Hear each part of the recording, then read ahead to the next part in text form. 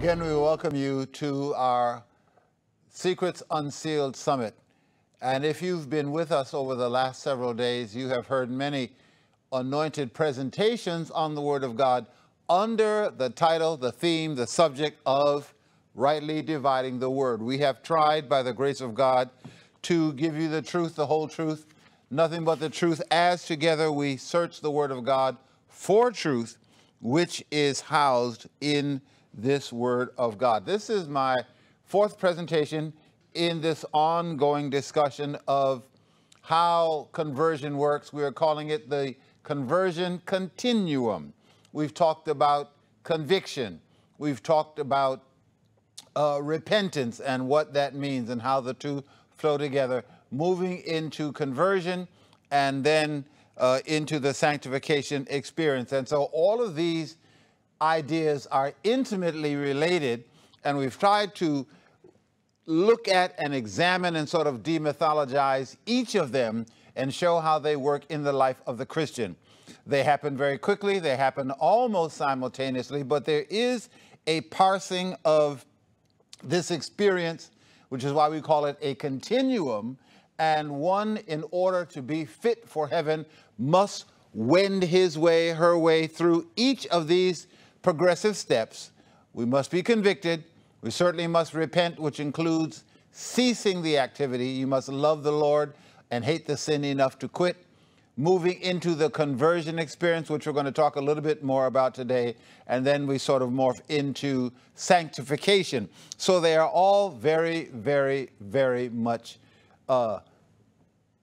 related to each other and are part of the Christian's life experience. We have been using Acts chapter 3 and verse 19 as our primary text, as our source text, as our foundation text for these four presentations.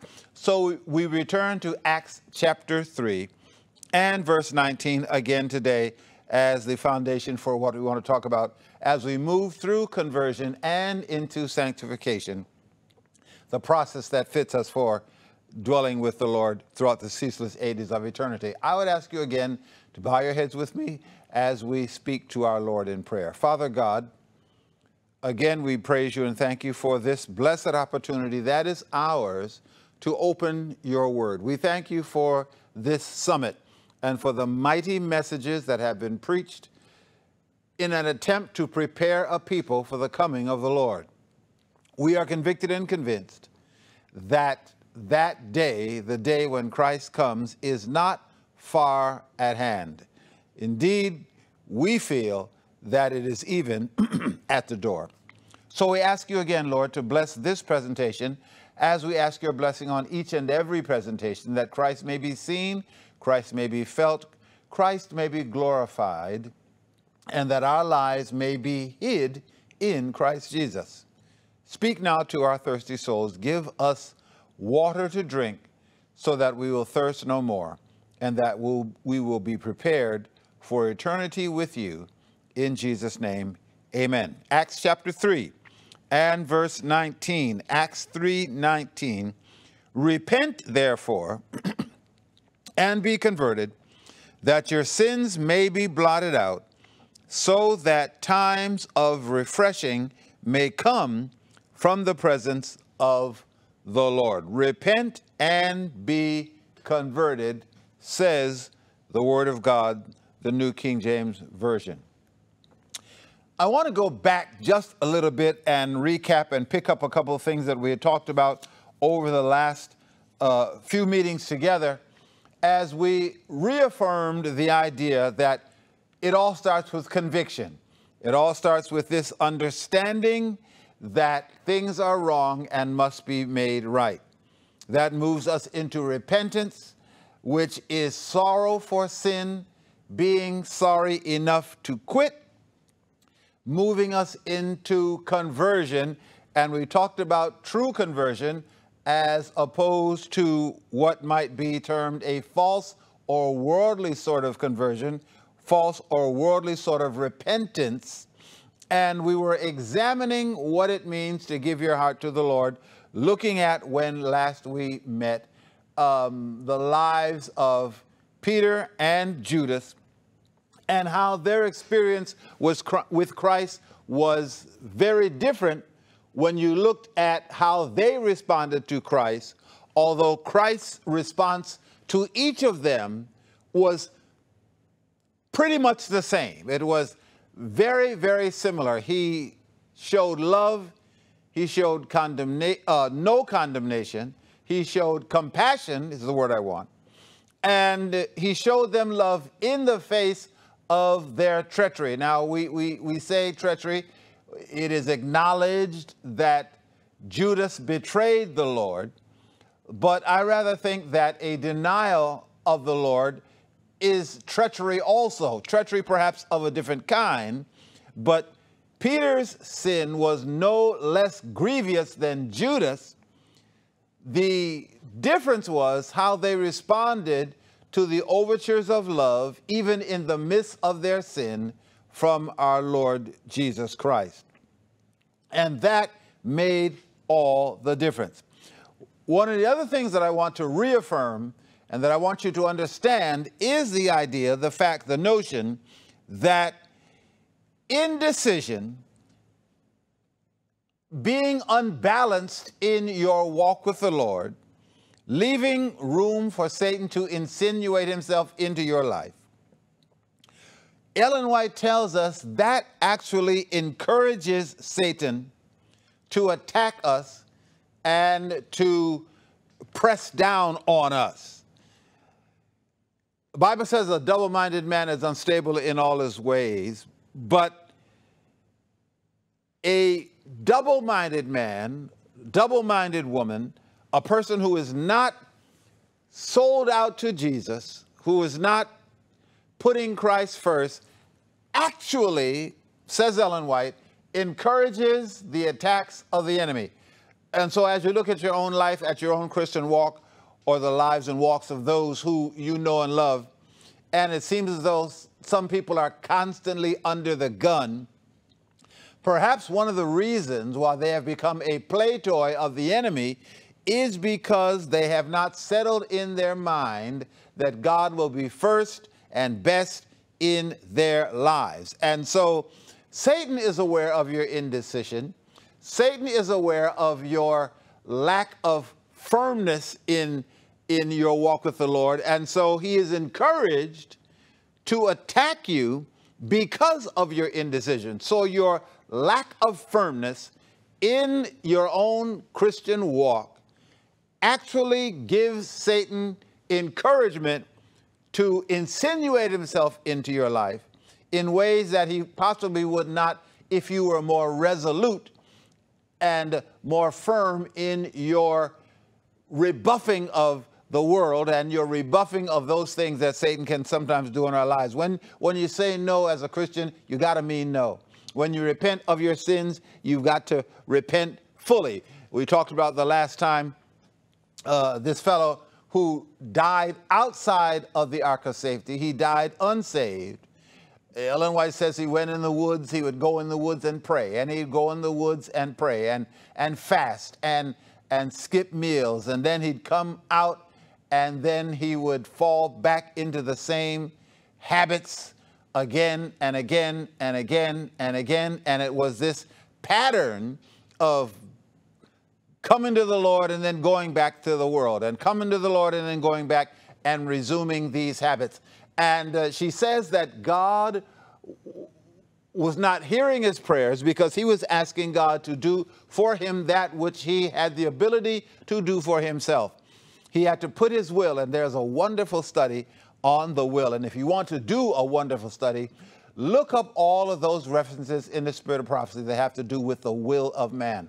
How when we put our will on the side of the will of God, our will becomes omnipotent. In other words, we get the power we need to sustain ourselves under the assault of the enemy by a correct use of the will and surrendering your will to Jesus Christ. And then Christ works in you, he works with you, he works through you to strengthen that will so that you can say no to the devil and mean it. And of course, when you say no to the devil, God knows if you really mean it, And so does the enemy. The devil knows also if you really mean it. And if you don't mean it, you encourage him to keep coming back, to keep trying new tricks, to keep trying other ways to insinuate himself into your life. So you have to say no and mean it. When you repent of your sins, you must mean it. It must be godly repentance. It must be godly sorrow.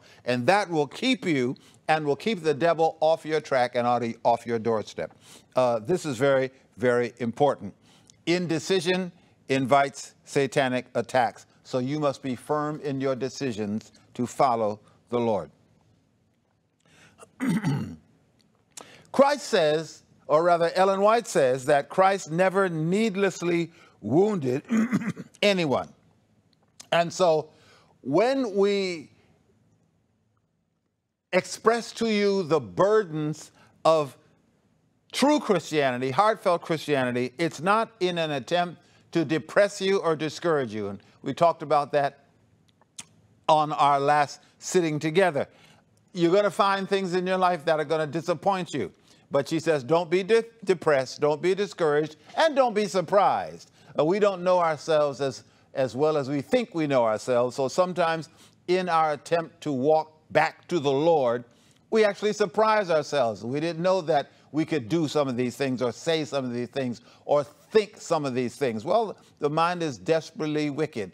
And the Bible says, who can know it? Many times we don't even know ourselves, which is why we must trust the Lord. I love this text that I'm going to read now. It's in Isaiah chapter 42, and I will turn to it. Isaiah 42. And we want to consider verses 2 and 3, and I'm reading from the New King James. I'm in Isaiah 42, and we're reading verses 2 and 3. Isaiah 42, and I'm in Isaiah 43, and here's Isaiah 42, 2 and 3. He will not cry out, nor raise his voice, nor cause his voice to be heard in the street. A bruised reed will he not break, and smoking flax will he not quench. He will bring forth justice for truth. It's a beautiful, beautiful, beautiful text. Now I'm going to read it from the Amplified Version. A bruised reed he will not break off, and a dimly burning wick he will not extinguish. He will not harm those who are weak and suffering. He will not harm those who are weak and suffering. That says that when you come to the Lord, Christ will receive you with open arms if your surrender to him is sincere. You're bruised, you're broken, you're saddened. You bring your bruised, broken, saddened heart to Christ, and Christ will not bruise you any further. If your candle, as it were, is burning low, Christ will not be the one to extinguish your hope by giving you a mouthful of I told you so's and giving you a lecture on how bad you are. He's not going to be the one to extinguish your hope in him.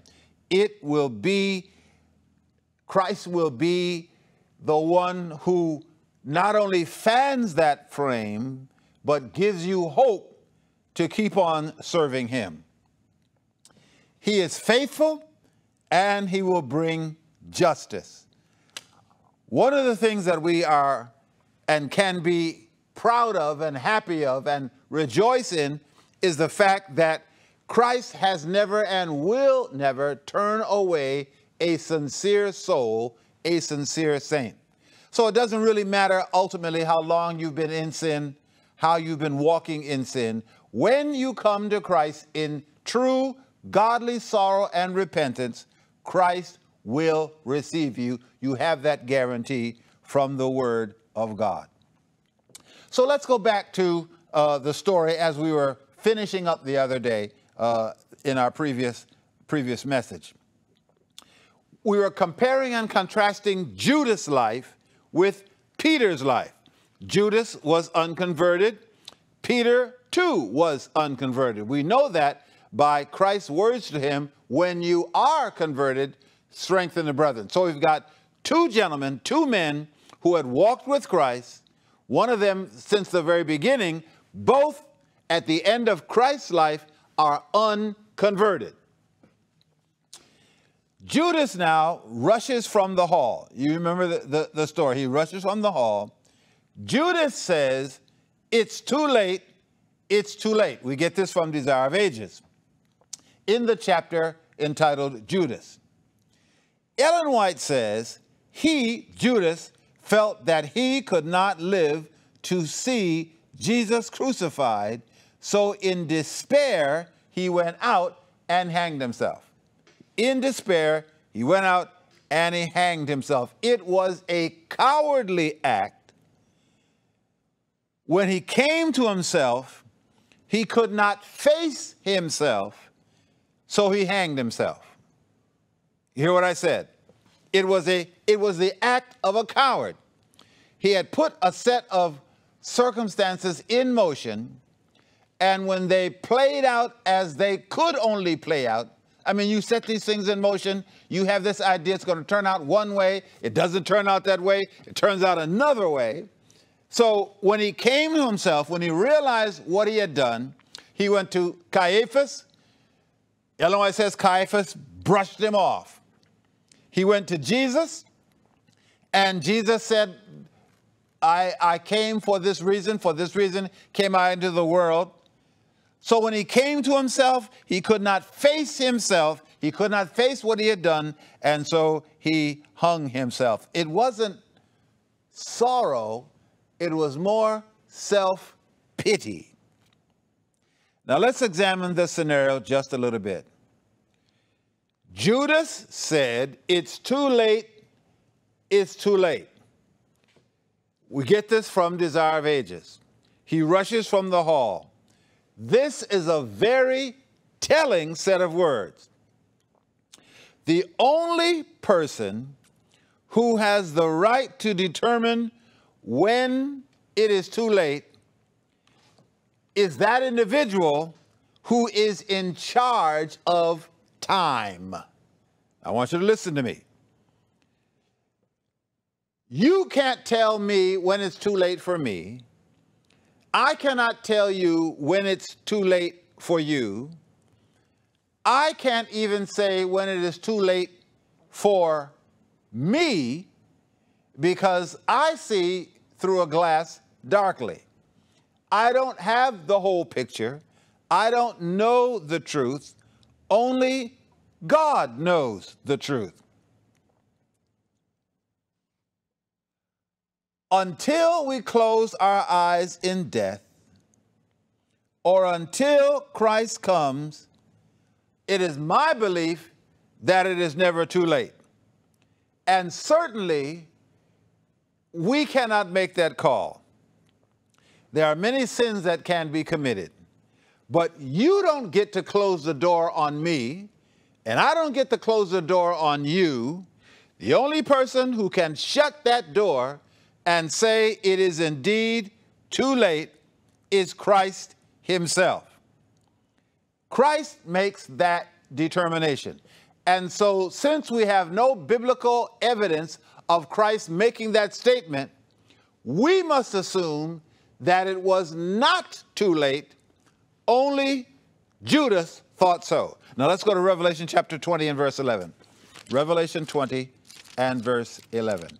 And we'll just look at a couple of things, and I'll show you one or two things before we move into sanctification. I'm in Revelation 22. Bible says, "He who is unjust, let him be unjust still. He who is filthy, let him be filthy still. He who is righteous, let him be righteous still. He who is holy, let him be holy still." At that point, it becomes too late. That is the time when the door of salvation is closed and the fates of all human beings are sealed. But that is a pronouncement that comes from heaven, not from you or me or even Judas, after betraying his Lord. Judas committed the ultimate affront to grace, not only by betraying him, and I would say not so much by betraying him, but by giving up on Jesus. And this is the point that I want you to sort of bite down on, to lock down on. You can't give up on Jesus because Jesus never gives up on you. You can do things, you can say things, you can be a part of things that put distance between you and your God. But my Bible says to me, he that cometh unto Christ, he, Christ, will in no wise cast them out.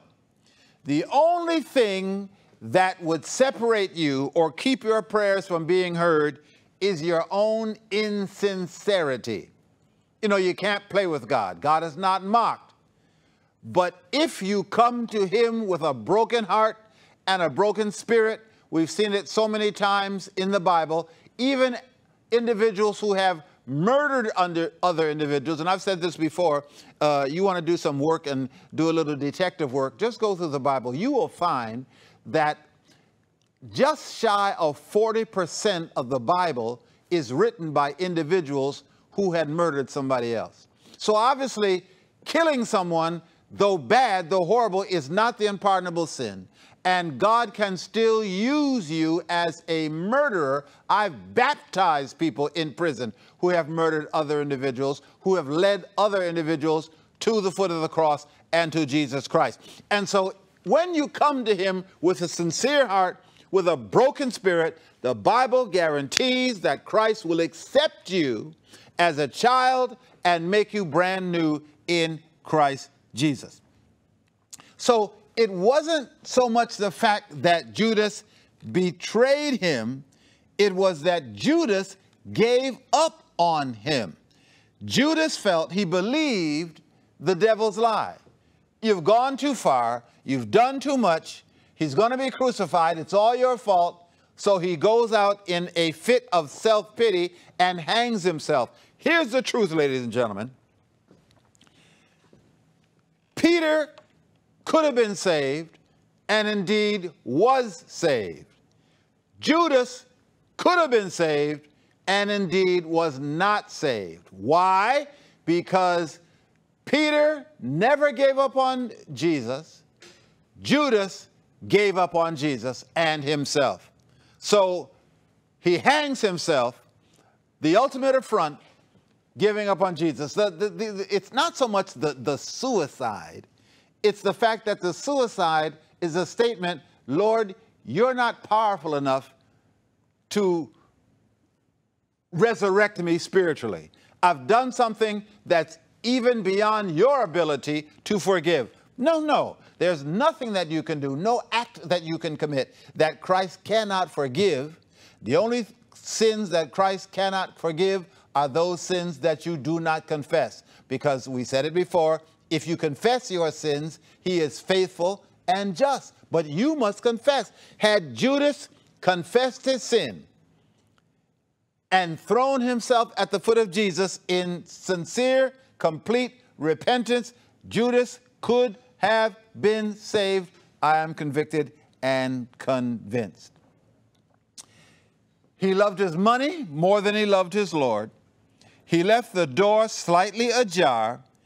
Ellen White says, you invite and encourage attacks of the enemy. I say again, I've got to hear my notes 3 times, when you don't make a decided effort to give your life to Christ. And so Judas let the love of money keep the door ajar just enough for Satan to sneak in and insinuate himself. And it was the love of money and the love of pride and the love of his own opinion and a love of his own self-worth that allowed Satan to come in and control his life.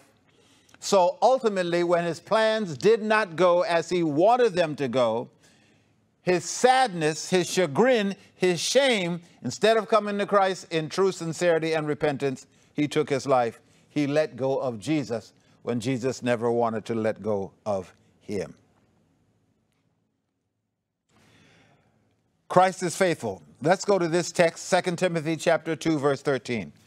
2 Timothy chapter 2, verse 13. This is a warning given by Paul to Timothy, 2 Timothy chapter 2 and verse 13. We'll just touch on it and then we'll move on. In 2 Timothy chapter 2, verse 13, we have used this before. It is a wonderful text. In fact, let's go back to 12. 2 Timothy chapter 2, verses 12 and 13.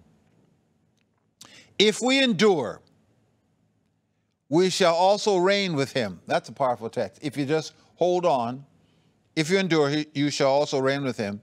If we deny him, he will also deny us. That's turning away from him. If we are faithless, he remains faithful.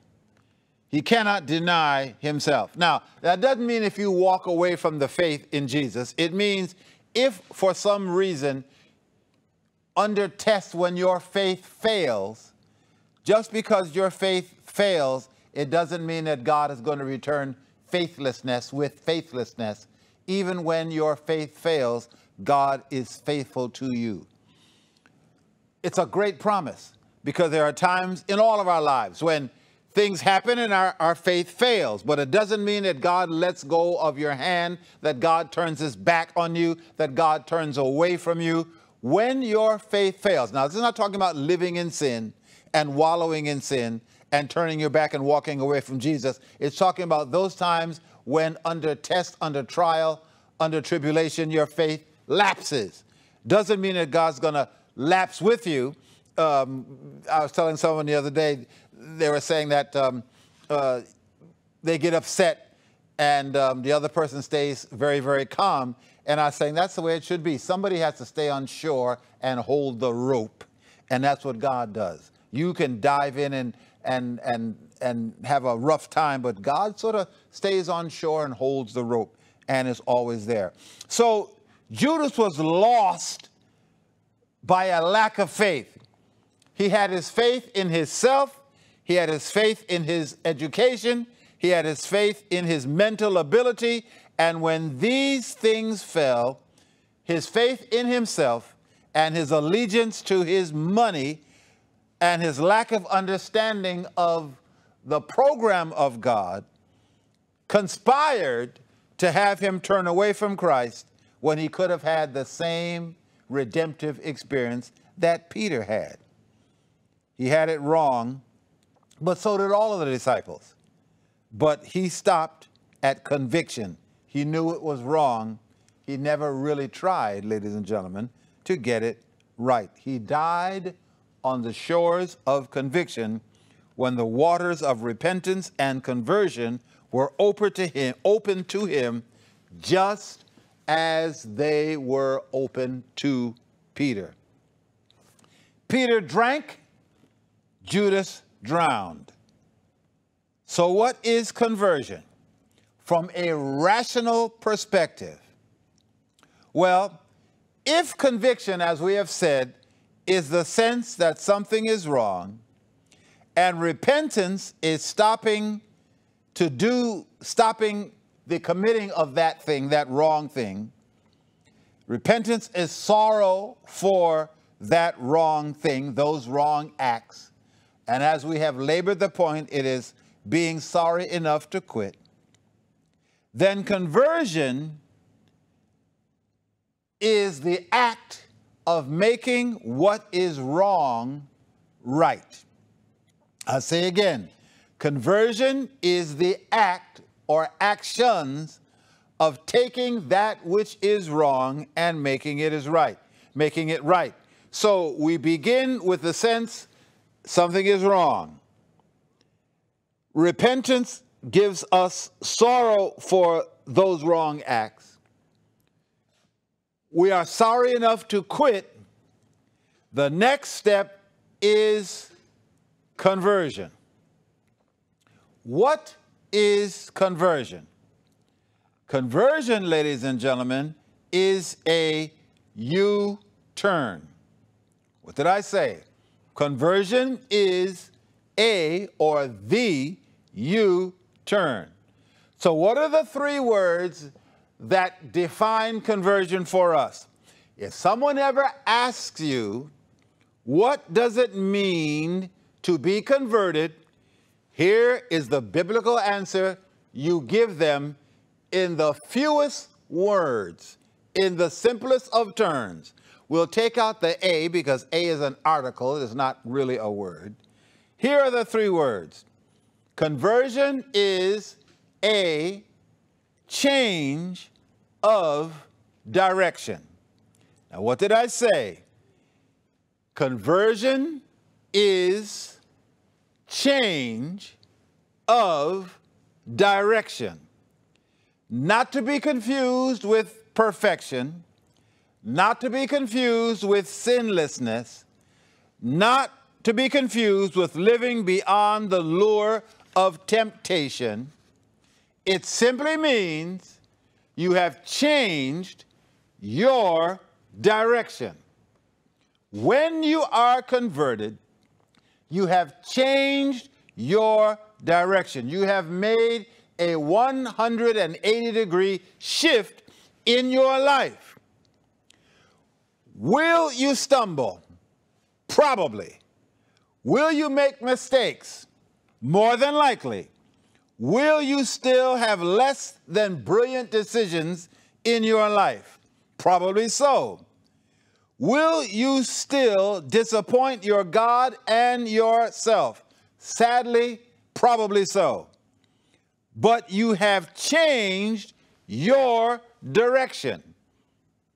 Now, let's do an object lesson. You're walking this way. You're walking and you're walking and you're walking. You're walking through life. You're born, you go to school, you're growing up, and you're walking. You're just walking through life. One day, you learn about Jesus. And one day, you meet Jesus. And you are convinced and convicted that Christ is going this way. He's going in the opposite way. So now, the more you learn about Christ, you realize you're never going to be saved. You're never going to be one with the Lord walking this way because Christ is going that way. So now what do you have to do? You're walking this way. What must you do in light of the fact that Christ is going that way, going in the opposite direction? What do you have to do if you're going to be walking with Christ? Now, here's what complicates matters so many times. If you look at the vast majority of people in the world, they're going the same way you were going before you met Jesus. So you got a cloud of witnesses, you got a host of people walking the same wrong way. Some don't even believe in Christ, some don't know Christ, some have no connection with Christ, some are antagonistic as it comes to the knowledge of Christ. Some believe in science more than they believe in Christ. And you're walking this way with this crowd of people. And it's hard sometimes to change your direction when you're in a crowd all going the same direction. Maybe you're in a church that is moving in this direction. Maybe you know people in your family, your friends, who are moving in this direction. And the longer you continue to go in this direction, the more comfortable you become traveling in this direction. But you are convicted and convinced that Christ is going that way. So now you've got a decision that you've got to make. You've got a task that you've got to exercise. You're convicted. You know this is the wrong direction. You are repentant. You're sorry for having spent so much time going in this direction. You need to quit. So what do you need to do? Well, the answer is simple. You need, first of all, to stop. Then you need to change your direction. It's just that simple. Conversion is a change of direction. You have determined you were once walking away from Jesus. Now you turn and you're walking with Jesus. And one of the great things about walking with Jesus is that if in case you should fall, Jesus is right by your side to pick you up. That's one of the benefits of walking with Jesus. He's right by your side to pick you up. It's like when Peter walked on the water, walking towards Jesus, and he began to sink, and he said, Lord, help me. And Jesus reached out, picked him, lifted him up. That's the way it happens in your life. Once you're walking with Jesus, one of the added benefits is that when you fall, when you stumble, Christ is right there to pick you up. So we have made conversion so complicated, so complex.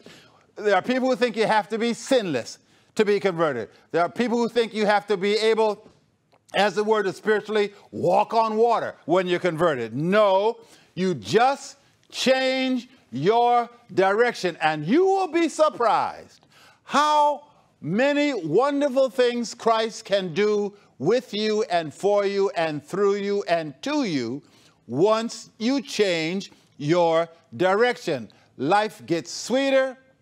Your walk with the Lord gets more dear. You become a better person, all because you were once walking away from God. Now you're walking with God. Doesn't say that you're perfect. Doesn't say you'll never make a mistake. It does say, once I was running from him, now I am walking with him. I've changed my direction. Now, let me give you a reading from Ellen White. This is from the book Evangelism. It's fairly lengthy, so I'll try to move through it with as little commentary as possible. It's from the book Evangelism, and it begins on page 286. The experience of genuine conversion. This is Ellen White in the book Evangelism. Thick little book, but a wonderful little book. I've had the privilege of reading it any number of times. When I used to do evangelism, we would do evangelistic meetings. I'd start an evangelistic meeting in New York City, ran a bunch of them that would start just after the 4th of July, and I'd run all the way through to Labor Day. So that's all of July, all of August, right into September, a long series of meetings. So we had many opportunities because every morning we went through the book of evangelism. The experience of genuine conversion. I have been shown that many have confused ideas in regard to conversion. They have often heard the words repeated from the pulpit, "You must be born again." That's true. "You must have a new heart." These expressions have perplexed them. They could not comprehend the plan of salvation. Well, sometimes that makes it a little complex. Many have stumbled to ruin because of the erroneous doctrines taught by some ministers concerning the change that takes place at conversion. Some have lived in sadness for years, waiting for some marked evidence that they were accepted by God. You're waiting for this euphoric feeling, and sometimes you never get it. They have separated themselves in a large measure from the world and find pleasure in associating with the people of God. Yet they dare not profess Christ because they fear it would be presumption to say that they are children of God. Well, it is not presumption. If you're a child of God, you ought to say so. Let the redeemed of the Lord say so, the Bible says. They are waiting for that peculiar change that they have been led to believe is connected with conversion. So they're waiting for bells and whistles and a high kind of feeling. Not going to come. After a time, some of these do receive evidence of their acceptance with God and are then led to identify themselves with his people. And they date their conversion from that time. That's from the time that they feel converted. But I have been shown that they were accepted into the family of God before that time. God accepted them when they became weary of sin and, having lost their desire for worldly pleasures, resolved to seek God earnestly. So they were accepted, they were converted at the point of conviction moving into repentance. Now, and that's why I said these things happen almost simultaneously, and they happen very, very fast, and they happen very, very rapidly, because when you get tired of sin, when you get tired of the devil, when you get tired of playing games with your life and with the Lord, when you say, I'm stopping this, I'm changing my mind, that point is the point of your true conversion.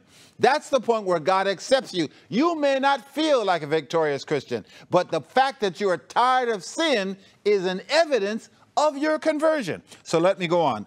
I'm picking it up at God accepted them when they became weary of sin, and having lost their desire for worldly pleasure, resolved to seek the Lord earnestly. That's the key.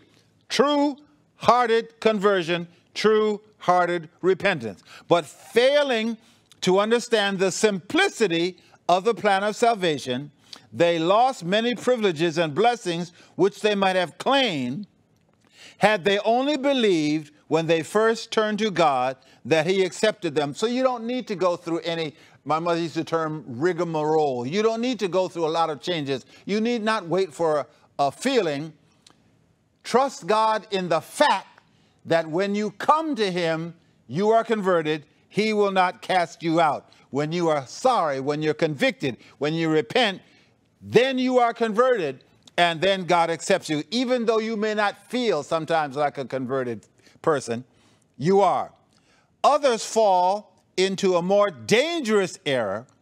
They are governed by impulse. Their sympathies are stirred, and they regard this flight of feeling as an evidence that they are accepted by God and they are converted. So the other, swinging the pendulum to the other side, is the fact is that because you feel good today, because you're having a good day, because the hormones are all in sync and you're happy, that means you're converted. That is just as much a lie as the other feeling is. Conversion is not dependent. Your standing with God is not dependent on how you feel, because some days you feel like a Christian. And the truth be told, there are some days when you don't feel like a Christian. Your Christianity has nothing to do, or very little to do, with how you feel. You've got to take the fact that God loves you, that Christ died for you, that he's pleading for you. And if you want to walk with him, if you've changed your direction, you are converted, and your feelings have nothing to do with it. The evidence of a genuine work of grace on the heart are to be found not in feeling, but in the life. By their fruits, Christ declared, ye shall know them. Powerful, powerful, powerful text reading from Evangelism, page 286. So you've got to jettison your feelings. You've got to get rid of how you feel, because some days you feel good, some days you don't. On those days when you feel good, you're a Christian, and sometimes when you don't feel so good, you still are. I like to tell married people, if anybody's been married for a length of time, and the truth be told is, some days you feel very married. It's just, you do. Husband acting right, wife acting right. You're walking down the street holding hands. Everything is just wonderful. And the truth be told, there are some days when you don't feel very married. There are some days when maybe there's a little strain or a little something going on. So yesterday we feel very, very married. Today we don't feel so married. But here's the truth. On those days when you feel very married, guess what? You're married. Amen. On those days when you don't feel very married, guess what? You're still married. It hasn't changed. Your feelings have nothing to do with the status that you hold. It's the same way with conversion. Some days you feel very, very close to Christ. You get up and you just, birds are singing, sun is shining, everything is going well. There are other days when you get up, it's raining, it's thundering, it's pouring, you're not having a good day, and your spirit is depressed. You are a Christian, you are converted on those days when you feel so close to Christ, you can reach out and touch him. You're still a Christian on those days when you don't feel like Christ is so close. He is still there. He's behind the clouds, but he has not left you. He has not forsaken you. So do not become a slave to your feelings, because feelings are not conversion, good or bad. So the three words, conversion is a change of direction. It is change of direction. Jesus is going one way, you are going the other. You change and follow him, and Christ is right by your side. Hebrews chapter 13, verses 5 and 6 in the New King James. excuse me, Hebrews chapter 13, verses 5 and 6. Trying to go fast. We got just a few minutes left, and I want to get some of these things in another reading. The Bible says, Hebrews 13, 5 and 6, let your conduct be without covetousness. Be content with such things as you have. For he himself has said, I will never leave you nor forsake you. So we can boldly say, the Lord is my helper. I will not fear. What can man do to me? Powerful, powerful text. You can be confident in the Lord because he is with you. You need not envy anybody's Christian experience or anything that anybody has, because God is your helper. You know, I did some research just last evening. I tend to be a word person. Sometimes I'll get stuck on a particular word. And I got stuck on the word so.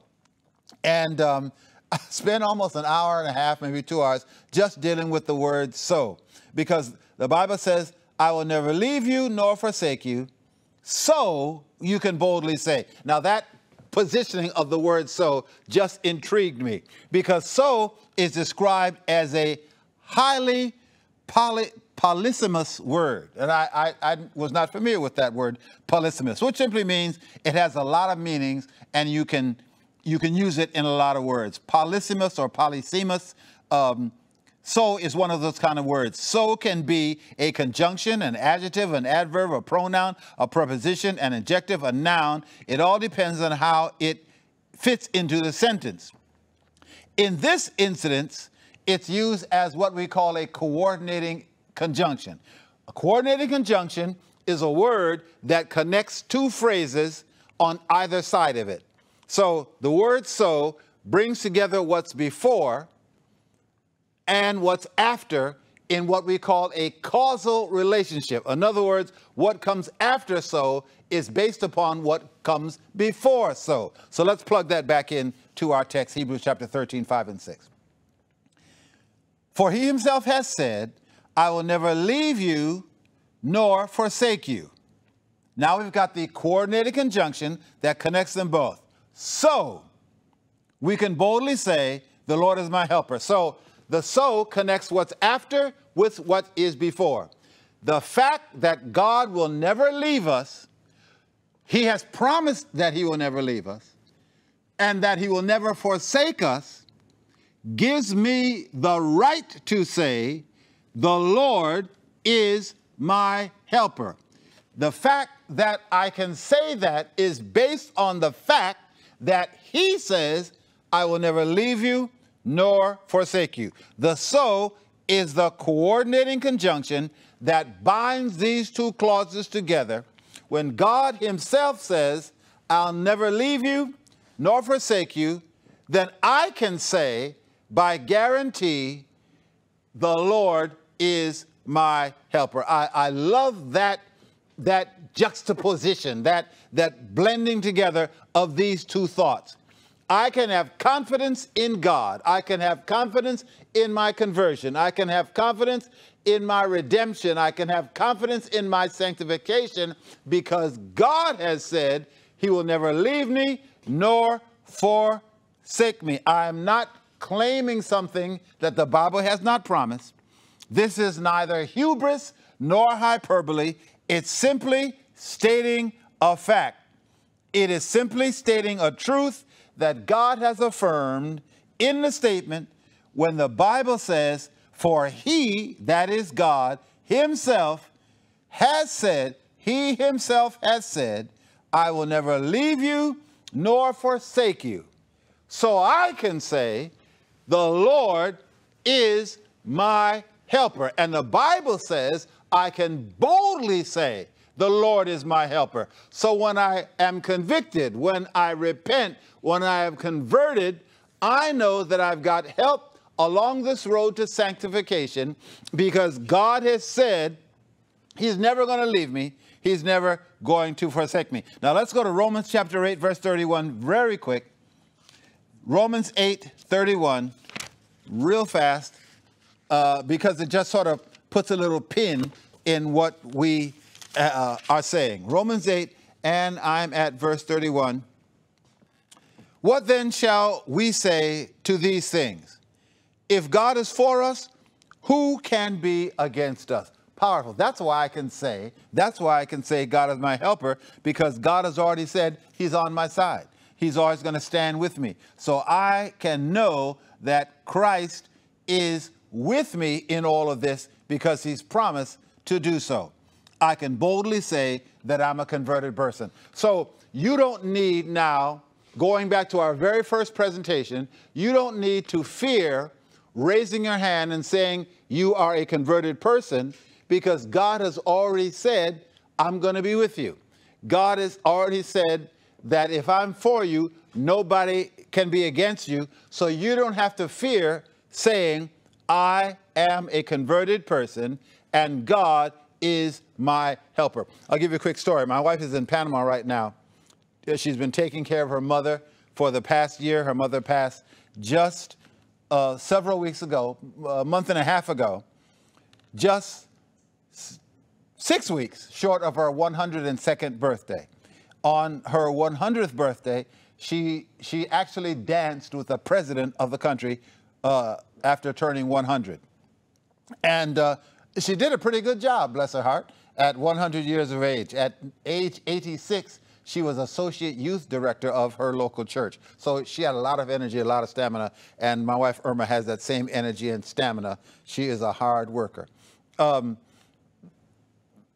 We can boldly say, we're working on, Irma's there working on our house. Those of you who know me know the story. We had an earthquake a couple of years ago, and we got a setback, and we're working on the house and trying to clean up. If you get an earthquake in your life, it's something you remember. First of all, you remember going through the earthquake, and I can remember that being knocked to the floor and shaking. But then financially, we ran into a lot of issues, and we can, and we were talking about this just last night, we can boldly say through all of this, God has been our helper. With her mother, needed 24-hour care for over a year. God helped with all of that. With this repair of the house, God is helping with all of that. So we're thankful. We can boldly say God is a helper. It's not bragging. It's stating a fact. It's stating a promise of the Lord. Time is getting away from me, so let's go to this. Let's go to My Life Today, page 250, and we'll try to bring this to a close before our time runs out. My Life Today, page 250, the words of Ellen White. The law of the Lord is perfect, converting the soul. Through obedience comes sanctification. We're talking about moving from conversion to sanctification. Through obedience comes sanctification of body and spirit. This sanctification is the progressive work and an advance from one stage of perfection to another. Now, we could take a lot of time with that. Stages of perfection. There is the ultimate perfection, but there are stages of perfection. Let a living faith run like threads of gold through the performance of even the smallest duties. So sanctification, perfection, is in the ultimate doing faithfully of even the smallest duties. That all the daily work will promote Christian growth. We need to be faithful in everything we do for the Lord. Now, I go on. Thus, through the right use of our talents, we may link ourselves by a golden chain to the higher world. That's a beautiful thought, that we have been linked and can be linked to heaven through faithfulness in doing what God asks us to do. Now, I don't have time much to explain some of this, so I've got to just press on. This is true sanctification. For sanctification consists in the cheerful performance, hear this now, sanctification consists in the cheerful performance of daily duties in perfect obedience to the will of God. What is sanctification? It consists in the cheerful performance of daily duties in perfect obedience to the will of God. When it is in the heart to obey God, when efforts are put forth to this end, that is, obeying God, Jesus accepts this disposition and effort as man's best service and makes up for the deficiency with his own divine merit. Isn't that a wonderful thought? Here's what she's saying. You give God your best. You give God your sincerity. You give God all that you have, and any shortfall, Christ will make up for with his own divine merit. That's what the justification process is. That's what the sanctification process is. It starts out with credit to your account of righteousness that you do not possess. And the more you spend time with Christ, doing the work of Christ faithfully, then Christ makes up the shortfall with his own divine merit. It's a really beautiful thought. The living Christian will advance daily in divine life. As he advances towards perfection, he experiences a conversion to God every day. Every day you get converted and reconverted. This conversion is not completed until it attains to perfection of Christian character, a full preparation for the finishing work of immortality. Now, you may not know when you were first converted, but you ought to know when you were last converted, because that conversion ought to take place every day that you open your eyes. You ought to reaffirm your conversion, your walk with Christ, and one day you will be a sanctified person. Your justification will move you through the sanctification process, and the sanctification process is, of course, your fitness for dwelling with the Lord. Justification, your title. Sanctification, your fitness. Conversion, the means to that sanctification. And you ought to be sanctified. You ought to be reconverted. You ought to be resubmitted, recommitted to Jesus, to his will and his way, each and every day of your life. That, ladies and gentlemen, leads to the true perfection of Christ's character in your life. God bless.